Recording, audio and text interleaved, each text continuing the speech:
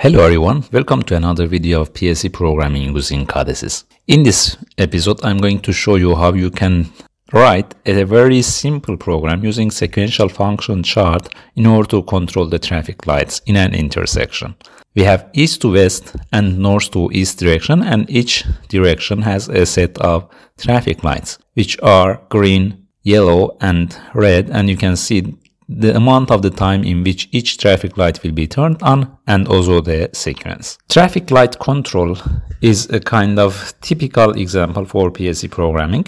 I myself, around 6 years ago, have created a video using the SFC again over there, but you can see, as you can see here, and you can refer to it later, I was using several steps with a branch here, so 3 steps for one direction, 3 steps for another direction, and in each one I was using the actions in order to turn on or turn off a given pilot light. On the other hand, here I'm using a kind of much simpler program using a single step and several actions associated with that step.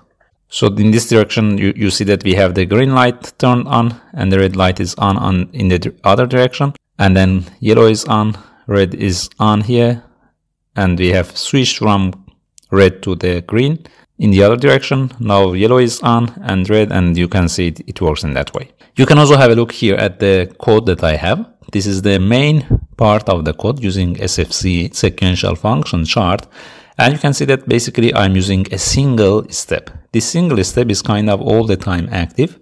We enter into it after initialization, and we go out of it after 20 seconds. And that 20 seconds is the total amount of time here that we have for green, yellow, and red light in each direction. After 20 seconds, we go out of the step to the init, and then we immediately enter into the step again. So a step is kind of all the time active, but every 20 seconds we go out of it. It becomes inactive and then active again.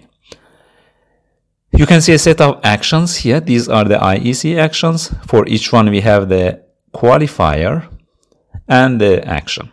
As for the actions, I'm using green 01, red 01, red 02, yellow 02, and one action which is called as middle. So 01 and 02 here refer to the different directions. And middle is a specific action that I have created.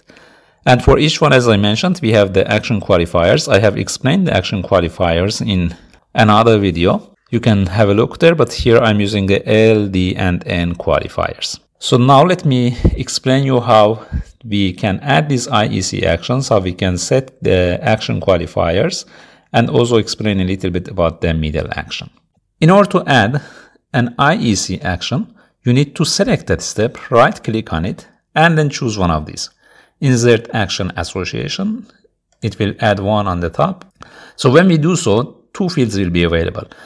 One is for the action qualifier, and the other one is for the action itself. As I mentioned, I'm using green 01, red 01 to refer to the pilot lights in one direction, and red 02, yellow 02 to refer to the pilot lights in the other direction. Green 01 will be turned on for 8 seconds after we enter into the step, and then it will go off. Then red 01 will turn on 11 seconds after we enter into the step, and then it will turn off once we go out of the step. Similarly for red 02 and yellow 02, but I also have this action which is called middle. Middle is not a Boolean variable in this case, but it's an action that I have added to my system in this way.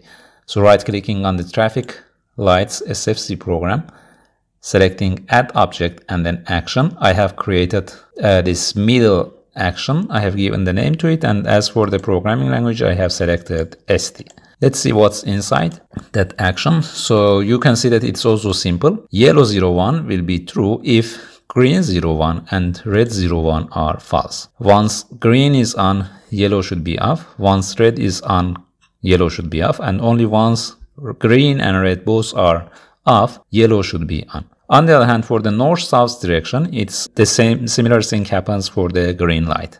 It will be on once the red and the yellow lights are off. That's what we have here as well. That's for the one direction. For the other direction, green 02 will be on if yellow 02 and red 02 both are off. So you can see that this action is also quite simple, and the actions that we had here, they are also quite simple.